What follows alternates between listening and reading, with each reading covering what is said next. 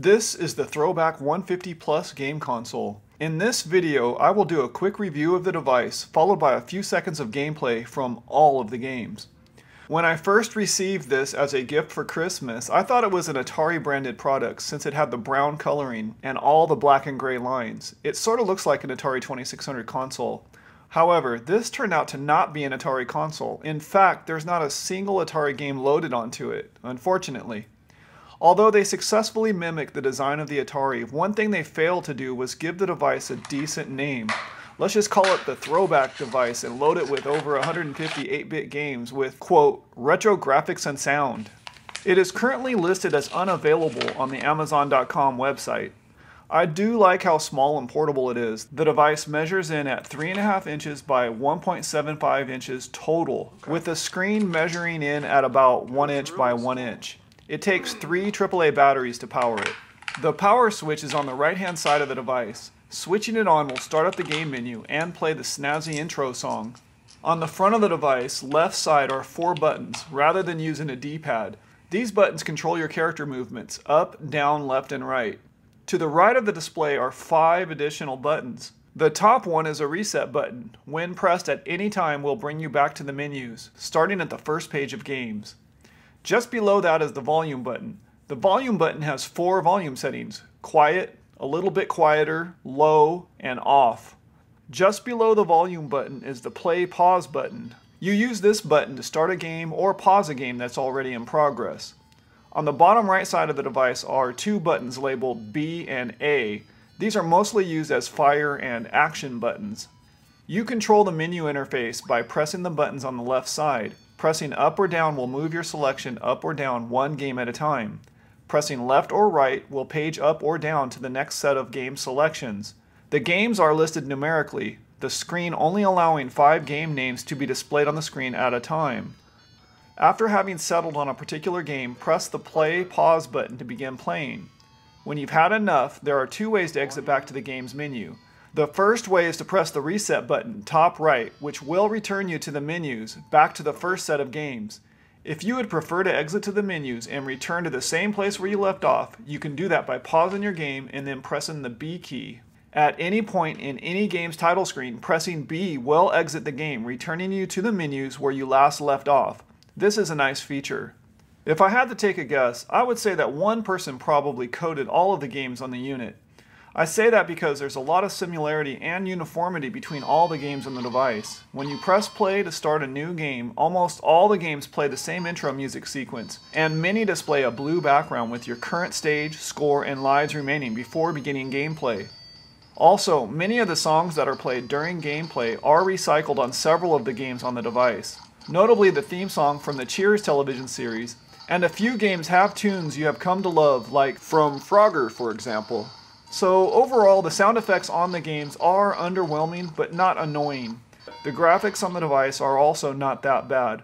I do like many of the game animations, like for example when cutting fruit. Although the device boasts over 150 games, many of the games are repeated with a different theme or using fruit instead of animals and calling it a separate game. My favorite game on the device is game number 127, titled 2048. There are a couple of math games on the device, about half a dozen archery style games, tons of fruit match style games, a lot of fighting, shooting, or action games. Whoever coded the games for this unit hates birds, as there are quite a few games where you shoot them. I only noticed a couple of game title misspellings. Game number 77, D-Story Bricks, game number 87, Balan War, and game number 149, E-Adding Worms. But who knows, maybe they were intentional. Many of the games do not even keep a score, let alone have a way of recording high scores, and they are all single-player games. In my opinion, where this device shines is in its puzzle games, as the action games many times bring the device to a crawl. I would say the target audience for the Throwback 150 is age 13 and lower. On the back of my box, the unit's price is listed at $24.99. In my opinion, this price point is too high. It should probably be in the $5 to $10 range. When you compare the Throwback unit to other similar units such as the Dream Gear My Arcade 220, it falls short.